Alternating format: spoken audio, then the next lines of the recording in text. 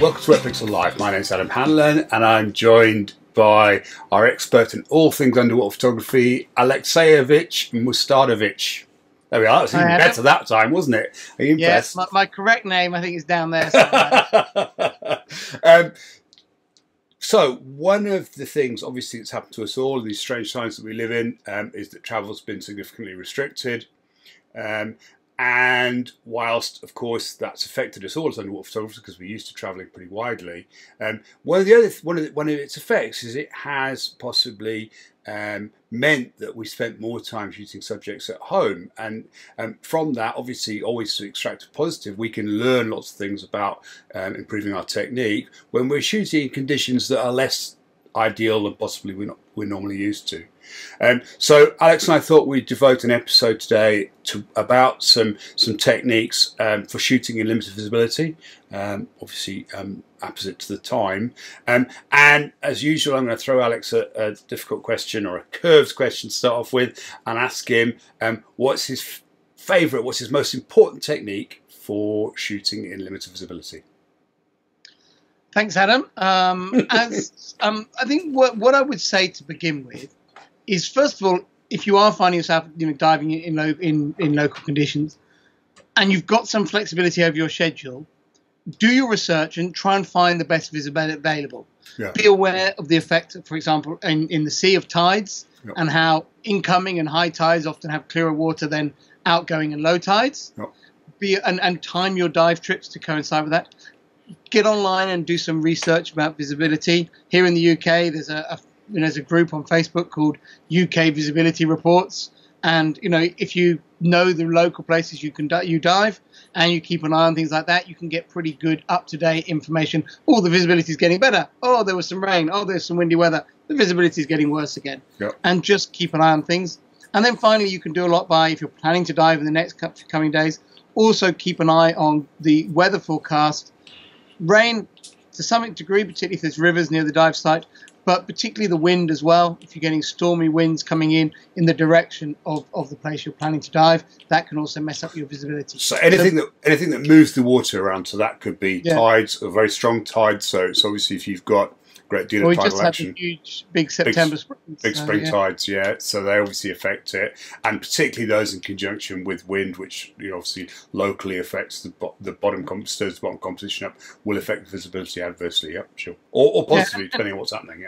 Yeah, and it's really worth getting to know the good wind predicting apps or websites and things. Yep. I know one that a lot of people here in the UK use is called XC Weather. It's got really good wind forecasts for different locations around the coast, and it's really good for judging wind direction. Obviously, if you have an eastward, we have predominantly prevailing westerly winds here. Yep. A lot of the popular shore diving sites are eastward facing, yep, and it can be very protected from prevailing westerly winds. Yep. But if you get easterly winds like we had last weekend, that can make a really big mess of a lot of the popular shore diving sites. Yep. But actually, some of the less popular sites can really come on strong then.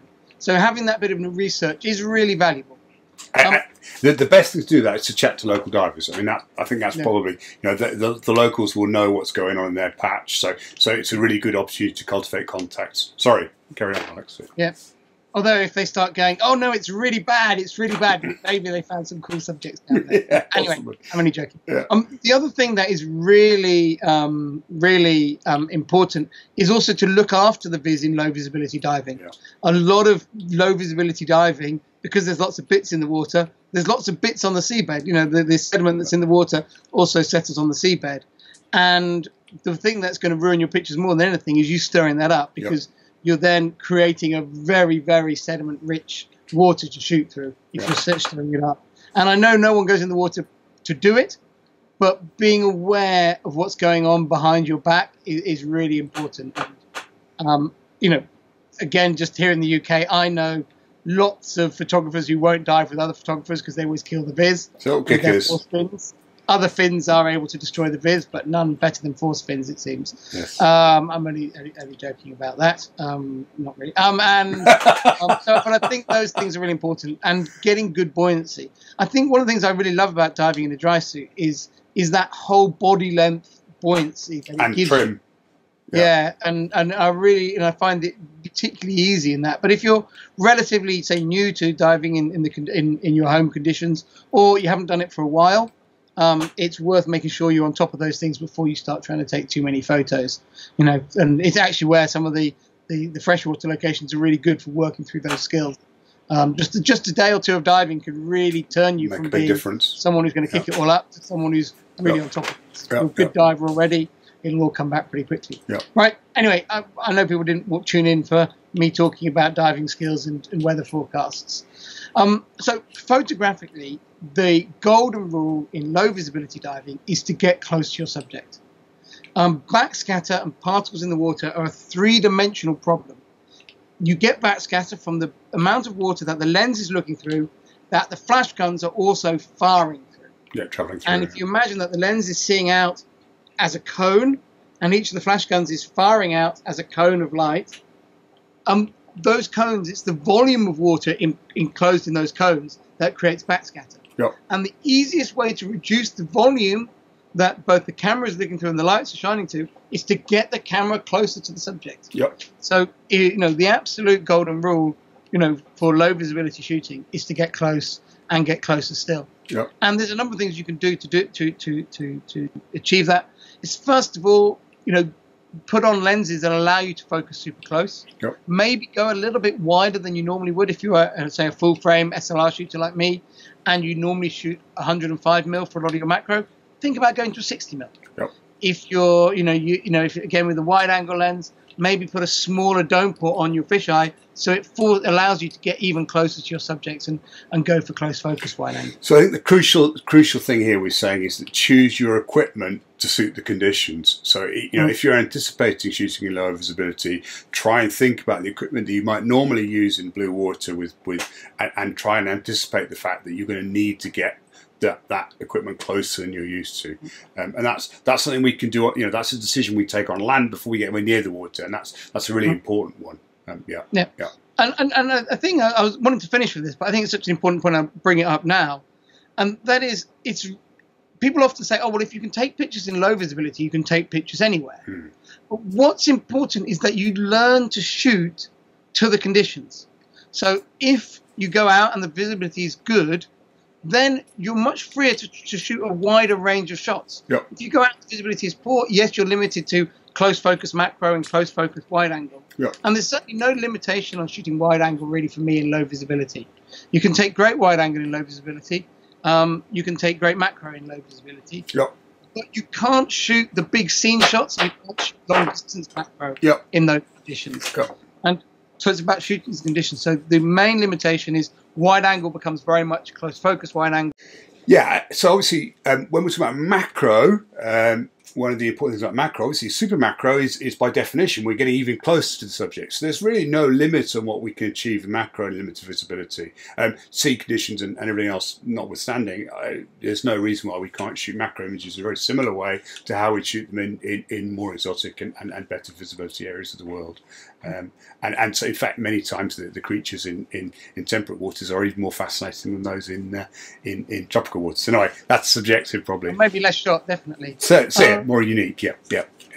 And then on to strobes. I think there's a lot we can do with our strobes to really help things, and that's kind of the main meat of this. Yeah. So the first thing is think about your strobe powers. One technique that lots of people use in low visibility diving is to shoot much more predominantly with available light in terms of their wide angle shots, and then just put a tickle of flash in. That way you're putting less of the stuff that's going to create the backscatter into the picture. Yeah. You may be slightly underlighting your subjects, but as a result, I think you end up with much less backscatter. Yeah. And control, it's all about control. Whereas in clear blue water with not much stuff in it, you can get away with cranking the strobe powers up.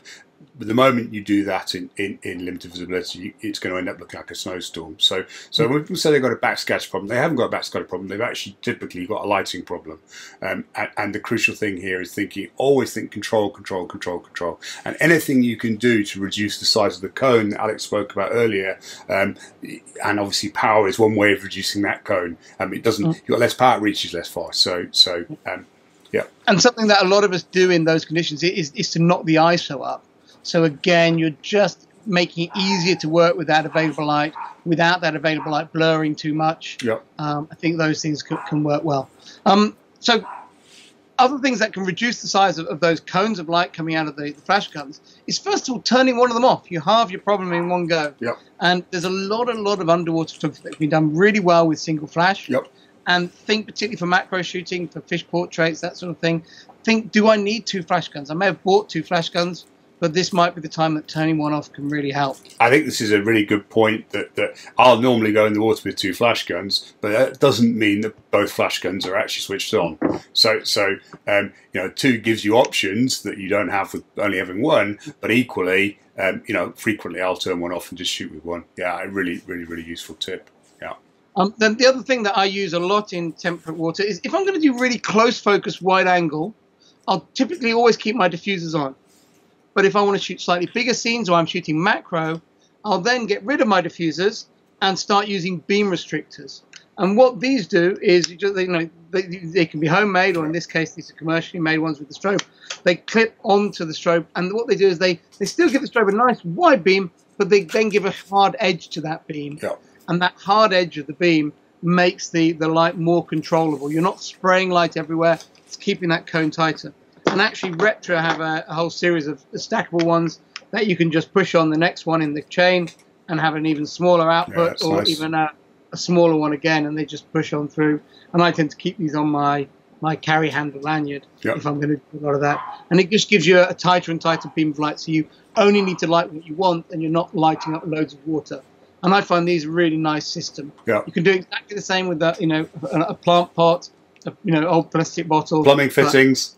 Yeah, all those things will do that job for you really nice. Old wetsuit sleeve as well works really, really well. Yeah. And by the same definition, snoop photography also really well suited to low visibility shooting. Yeah. So if you're expecting low visibility, you want good, clean black backgrounds and really nicely sharp pictures, snoops are a really good technique.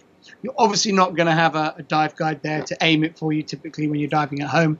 But if you can learn to shoot a snoop by yourself, I think it gives you a really powerful technique in those conditions. Sorry, Adam. One thing I was going to say, which is a little bit slightly at odds to what we talked about as well, and obviously Alex and I are shooting in the UK where the water conditions are often quite cold. And this is actually, ironically, one of the few places where I will occasionally revert back to TTL. In terms of managing my strobes, and it's purely that sometimes my fingers just get too cold to adjust my strobes. At that point I revert to TTL. Now at that point actually controlling the output of the strobe becomes very, very difficult, and if you are a TTL shooter, bear in mind that you do still have some level of adjustment of the TTL. So if you are a TTL strobe shooter, turn that TTL down, whether you do that in the camera or you do that, and do it before your fingers get too cold to actually deal with it. Sorry, I digress. Yeah. No, the final things I wanted to mention are kind of more compositional in terms of solving backscatter. Backscatter, little white specks, are going to show up most clearly against a clean black background. Yep. So if you are in very dirty water, look for compositions maybe where your scene completely fills the frame. Yep. Then you won't see the backscatter because it's not against the open dark water. Yep. If you're shooting macro or wide angle, exposed to get, slow your shutter speed down and get a nice bright green, blue background coming through. Again, white specks aren't going to show up that much against a nice bright green background. Yep. So things like this, they are changing the look of the picture that you maybe were trying to get, but they will do a really good job of hiding the backscatter. So shooting into the reef so subject matter fills the whole frame, or using longer exposures so the brightness of the background hides the backscatter, or play around with techniques like panning and things, because again, the backscatter doesn't look quite so bad when when it's stretched into streaks and things like that. And that can help hide things as well. But all those are obviously changing the type of picture you're taking to hide backscatter. Or, you may not like that change. The other compositional technique is to use the backscatter. I mean, there's been some very effective images where people have created Starry Night-like images where they've used black background, they've allowed the backscatter to be there, and surrounded it with a nice subject. And so, I think laterally, think compositionally, creatively, to if you can't beat it, figure out how you're going to use it. So yeah, no, that's a very good point, Adam. I think the final thing I wanted to finish on is just to re-stress the fact that, first of all, don't get too het up about backscatter. Yeah.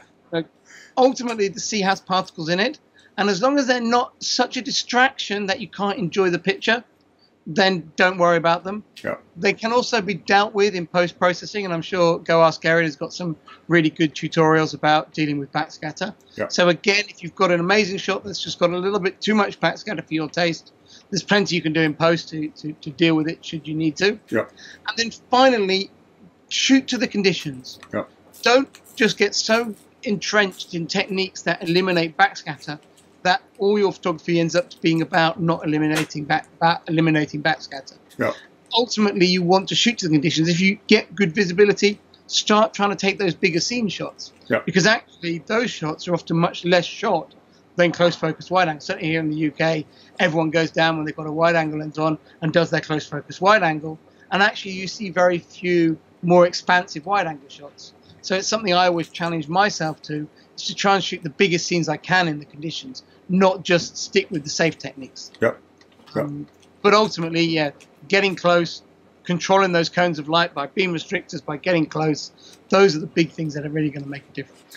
And I think, I think it's Martin Edge who always used to say F8 and B there. Was that? I don't know if I'm wrongly attributing the quote, but I think the other thing is to encourage people to go out. You know, okay, we may not be able to travel. Go out, get your camera gear out, go out and dive locally. Go and see what you can get. You know, and experiment with these techniques. You know, there's plenty of wonderful photographic subjects that occur in less than ideal conditions. So, you know, it's a shame not to go out and still be shooting. Even though maybe we're not able to shoot in our first choice of destination sometimes. Anyway, thank you, Alex. Lots of great info there. Alex is shooting locally at the moment, so if you watch his Instagram feed at Alex Mustard 1. Alex Mustard 1. And if you actually look carefully at the photos on there, you'll see that, you know, most of my pictures have got backscatter. Yeah, every picture of Alex I see, I always think, look at that backscatter, it's terrible. No, I'm not, I don't like the sort of antiseptically clean shots. Yeah. Obviously, I will delete backscatter from my pictures that I feel is a distraction, but I never like to take it all out, just enough so that the viewer can enjoy the subject. The sea's got particles in it. Yeah, we shoot through stuff. Yeah, brilliant. I'd like to thank our sponsor for this episode, which is Inon. And I'd like to thank you all for watching as always. Please feel free to give us a like if you enjoyed it, and also of course to add your favourite tips or suggestions, or also any topics that you want us to cover in future episodes in the comment section. Thank you very much. I look forward to seeing you next time.